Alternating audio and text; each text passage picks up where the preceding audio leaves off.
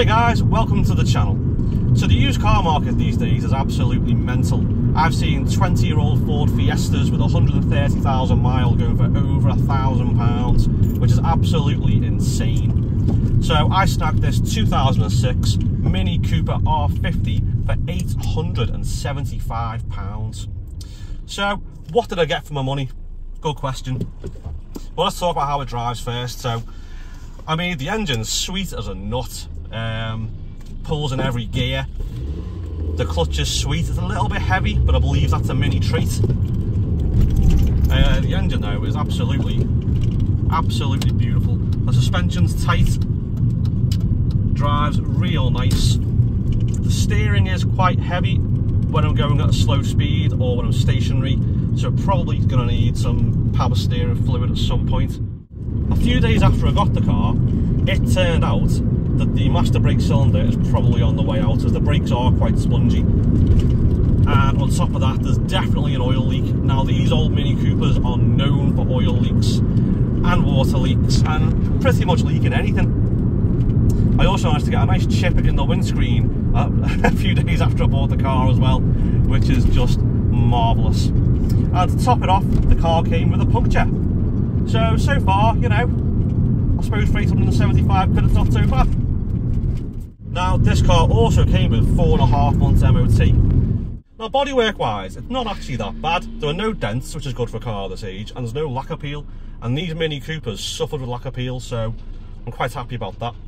Rust wise, we've got a little bit of rust around one of the rear tail lights, which again is a common issue with these Mini R50s. Now, it's only a small amount and it can be treated.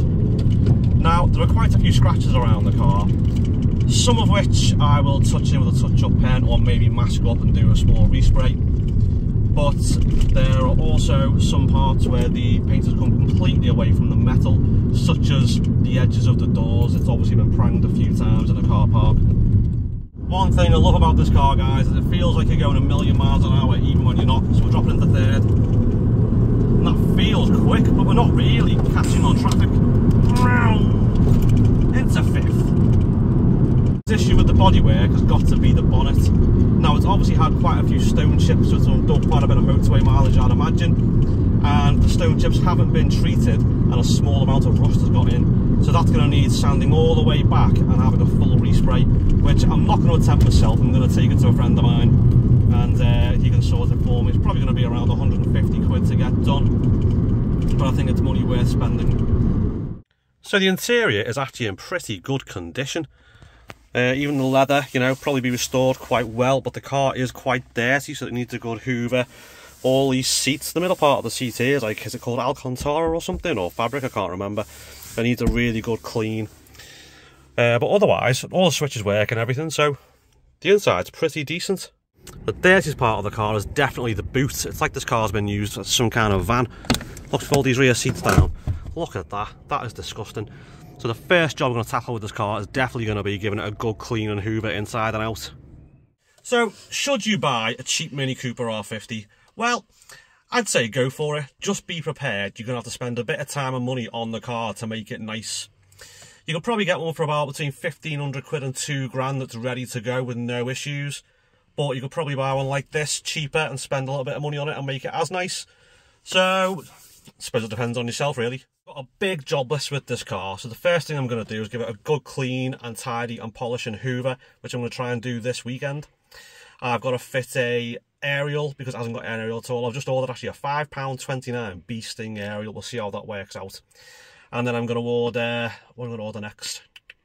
So a Bluetooth adapter so I can play me Spotify from my phone through the car stereo. Now, I'll do a YouTube video on that. It's one I'm going to buy is really cheap. It's about £5 or £6. It could be terrible. It could work. I don't know. But I'll make a video about that one. I've got some body work to do. Some of that I'll do myself and I'll make videos out of it. Some of it I'll get professionals to do, which I won't make a video out of. What else are we going to do? It's going in for the brakes in a couple of weeks' time. Oil leaks I'll probably get a mechanic to fix, along with some fresh oil and a fresh oil filter. Then I'm going to replace all the coolants, which I'll do myself. I won't make a video out of that. It's a bit of a nothing job. I'm going to fix the remote central locking, which I will make a video out of, because that is tricky.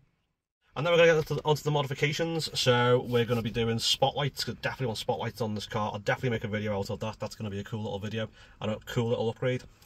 I'm going to be fitting a Piper Cross air filter. I might go for a K&N, but I'll probably go for a Piper Cross. They're around £35.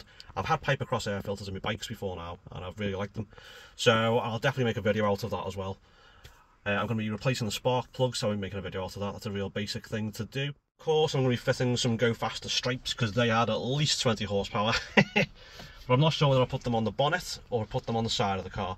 I'll also be either spraying these wing mirror covers white, or putting a cover onto them, which you can buy off eBay for around 30-40 quid. I've not decided which way to go with that yet. But either way, plenty to be cracking on with this car. There'll be lots of videos about this car, so if you want to see those videos, make sure you hit subscribe, guys. As always, thanks for watching. See you next time.